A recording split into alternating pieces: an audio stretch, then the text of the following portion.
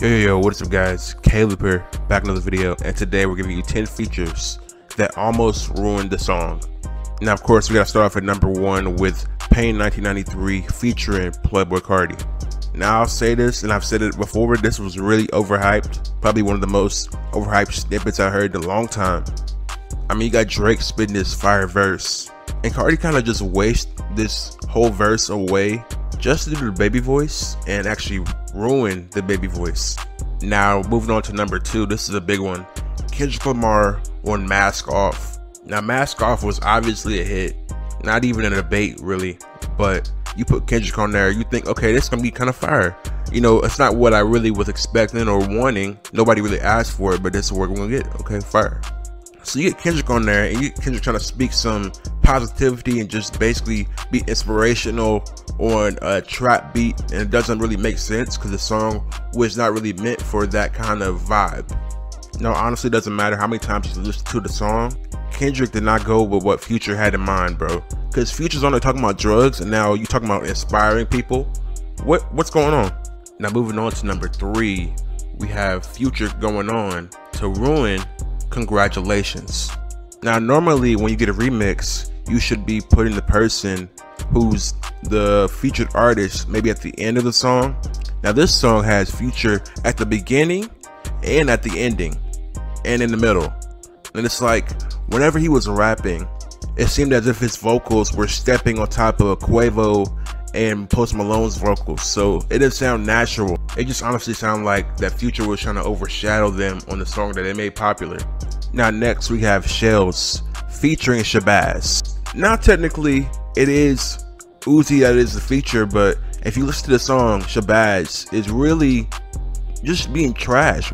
And don't get me wrong, I understand that you can't really match up to Uzi, but saying the word Shells for 80 times in one song is far too much, and at that point you're not even trying.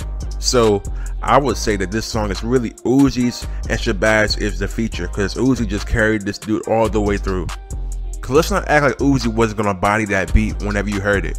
Now moving on, we have The Way Life Goes featuring Nicki Minaj. Now anybody that's listened to Love Is Rage 2 and listened to The Way Life Goes, you know that The Way Life Goes is a song that's really sad, to be honest with you. And for Nicki to go on there and be like just Nicki wasn't really fitting the vibe of the song at all.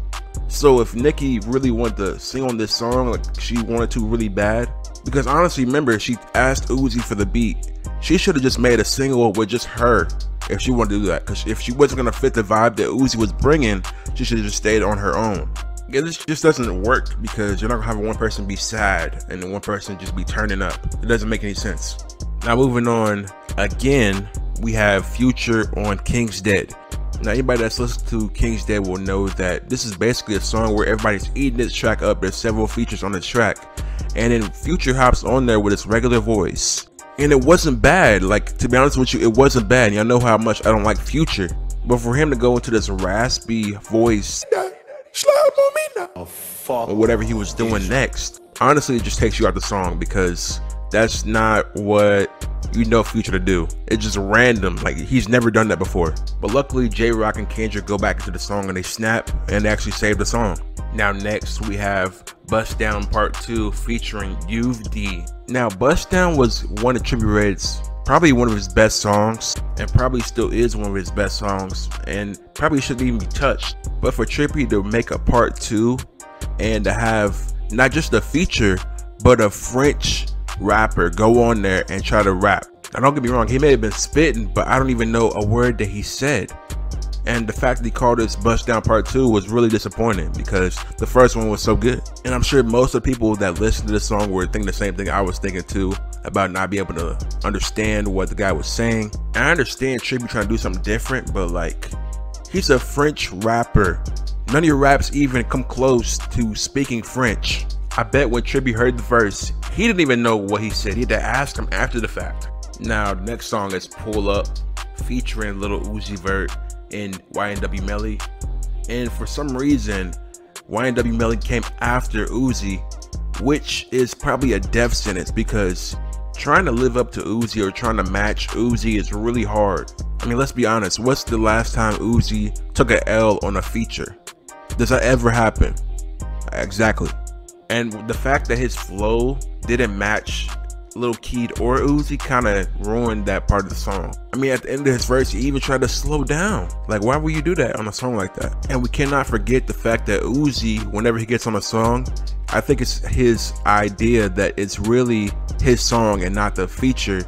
Now, moving on to number 9, we have Nav on Yosemite. Now, it's not like Nav's verse was like garbage, but like, you know how it went. Gunna and Travis doing their thing. Of course, Travis gonna do his thing because it's his album and he's not a feature artist. But the fact you're gonna have Nav be on there at the tail end of the song and be 3 feet away from the mic doesn't really help.